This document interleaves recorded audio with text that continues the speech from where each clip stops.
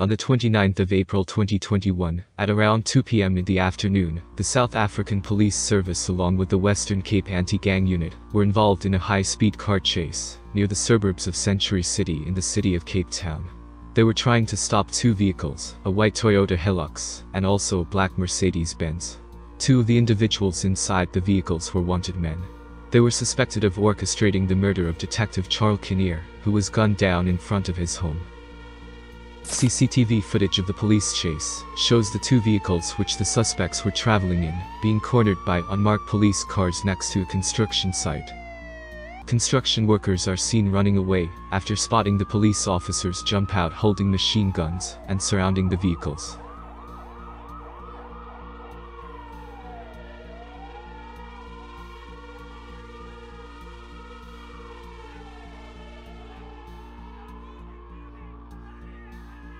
The officers then opened the front doors of the Toyota Hilux and placed 32-year-old Nafiz Madak, who was in the driver's seat, on the ground.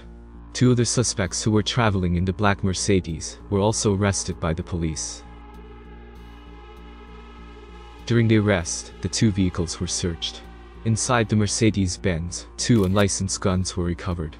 In the second vehicle, which was driven by Nafiz Madak, one other unlicensed firearm was found. And now to this developing story. Alleged underworld boss Nafiz Madak and 3 others have been arrested in connection with the murder of top cop Charles Kinnear. Kinnear, an anti-gang detective, was gunned down outside his Bishop Lavis home in Cape Town in September last year. He was investigating gun running and gang activity at the time of his shooting. The murder of Detective Charles Kinnear occurred on the 18th of September 2020, 8 months earlier. The Western Cape Anti-Gang Unit member had just arrived home when a masked gunman shot him 5 times, hitting him in the upper body. Screenshots of the CCTV footage show the chilling moments before Lieutenant Kinnear was shot dead, as well as the shooting. The unknown hitman, wearing a red hoodie and black Adidas sweatpants, was caught by several CCTV cameras as he loitered the area. But at 15:02 p.m., he was captured by Kinnear's own security cameras. 30 seconds later, the man can be seen next to Kinnear's car pointing a firearm at the detective. The identity and whereabouts of the man in the red hoodie is still unknown. However, it's alleged that police have since discovered the gun he used to assassinate Kinnear. It was a 9mm pistol, which had a serial number that was scratched off. The gun was located in a flat in Avonwood, an area about 9 minutes away from where the shooting took place. Shortly after his arrest, Nafiz Madak was detained at the Drakenstein Correctional Center, a low-security prison situated between Parle and Franschhoek, within the Western Cape province.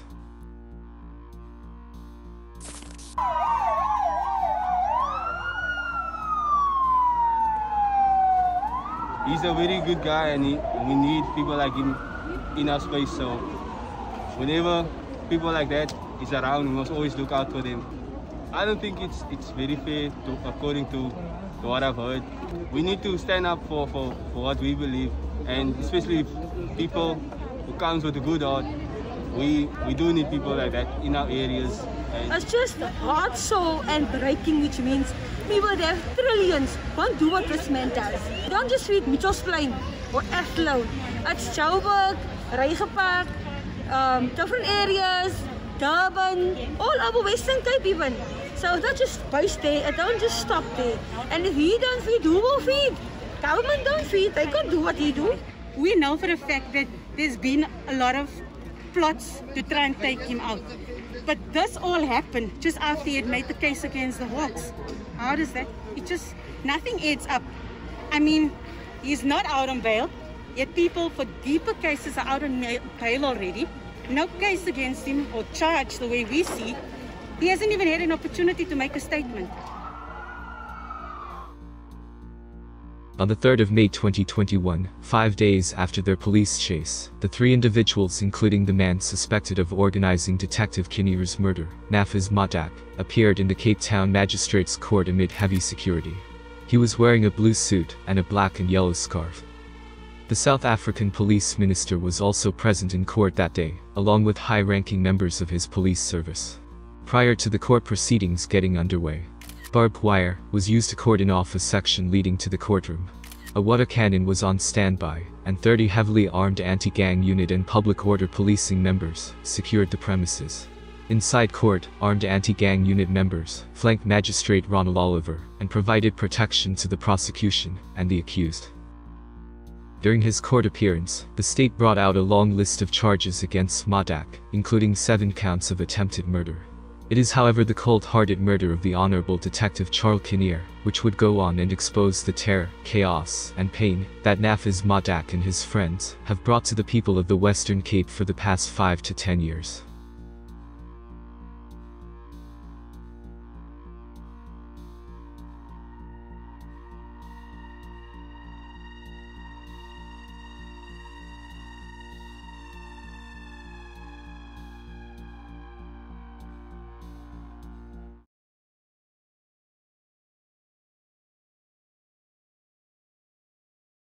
An early morning ambush.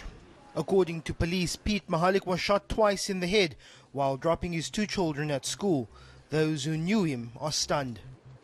A 50-year-old man was shot in his head and he was fatally wounded inside his vehicle by an unidentified suspect.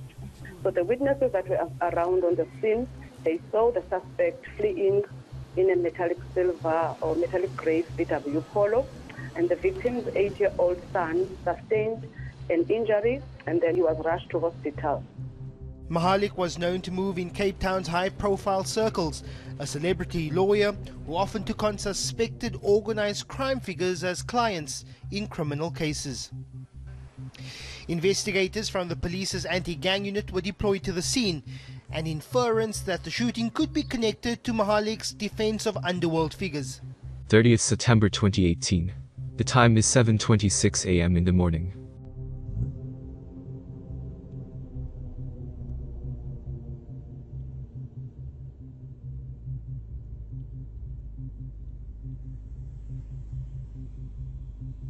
A black Mercedes-Benz SUV is captured by a nearby CCTV camera making its way up Thornhill Road, a quiet street which is situated in Greenpoint, an affluent suburb in the Western Cape. Now, inside the vehicle was a family of 3. A 58-year-old father, named Pete Mahalik, who was seated in the driver's seat of the car, and also his 2 young children. Mahalik was on his way to drop his kids off at Redham High School, a prestigious private school just a few meters away.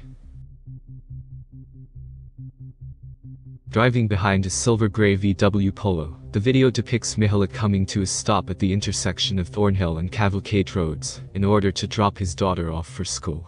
As soon as she opens the door, a man wearing black pants and a red t-shirt is seen pointing a 9mm pistol at the right side of the SUV.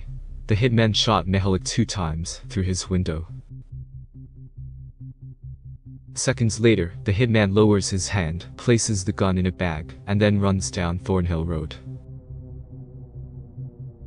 Mahalik's 8-year-old son was shot once in the neck.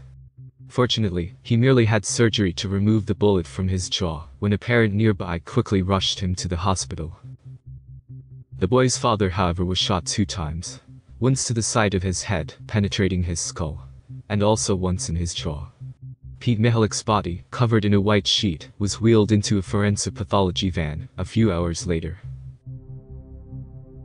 Mahalik's funeral took place at the St. Mary's Catholic Cathedral 10 days after his assassination. There was a heavy police presence around the church, and at least 8 private bodyguards were stationed inside. There were also judges and lawyers from all around the Western Cape who had come to pay their respect.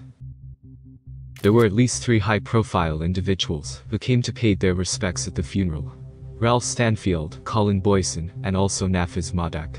And this is 2 years before the assassination of Detective Charles Kinnear. Ralph Stanfield is alleged to be one of the current leaders of the 28th Numbers Gang, a ruthless criminal organization which is situated in the Cape Flats. The only reason we know him is because in July 2017, he was also involved in a drive-by shooting in Melrose Arch, in the city of Johannesburg, whereby he was shot over 3 times and still managed to drive himself to the hospital. As of 2023, Stanfield, his wife, along with his sister, are currently facing over 100 charges relating to a gun licensing racket, involving corrupt Western Cape police officials. Colin Boyson is one of the alleged underworld bosses of the Western Cape. He is the brother of Jerome Donkey Boyson, the apparent leader of the Sexy Boys gang, which is situated in Cape Town. At Piet Mehelik's funeral, Colin Boyson was out on bail. He had been arrested following the murder of Adrian Peterson, who died in a shootout during an argument with him 2 months earlier. On the 14th of November 2018, 14 days after he was assassinated, Piet Mehelik was supposed to attend a case in the Western Cape High Court, which involved extortion and money laundering. You see, Piet Mehelik was not just any regular civilian. He was a lawyer, more specifically one of the best criminal defense lawyers in the country. He was known for taking on and defending individuals who were closely connected to the Western Cape gang underworld. The case that he was supposed to tend to on the 14th of November involved both Nafis Modak and Colin Boyson. They were accused of extorting the Grand Cafe nightclub out of 90,000 rands in early 2018. The men face 1 count of intimidation and 8 of extortion relating to the alleged takeover of security at the Grand Africa Cafe and Beach last year.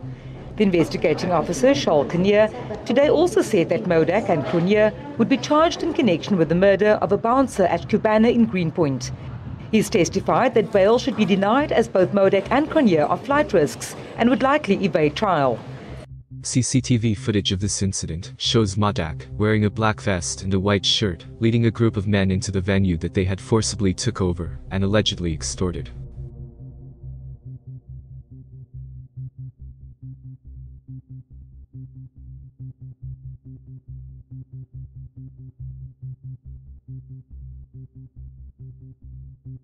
The officer who was involved in investigating this case was none other than the Honorable Detective Charles Kinnear. Piet Mehelik, however, was supposed to be Modak's defense lawyer, as he had represented both Colin and Modak before. Although Charles Kinnear and Piet Mehelik used to be on opposite sides in court, it is said that they used to get along very well. It was during Modak's extortion case that rumors of high-ranking members within the South African Police Service working with notorious Western Cape gangs would start to spread around the country. With the November 2018 extortion and money laundering trial, it was the first time that the general public would hear the name Nafis Modak, and it surely wouldn't be the last.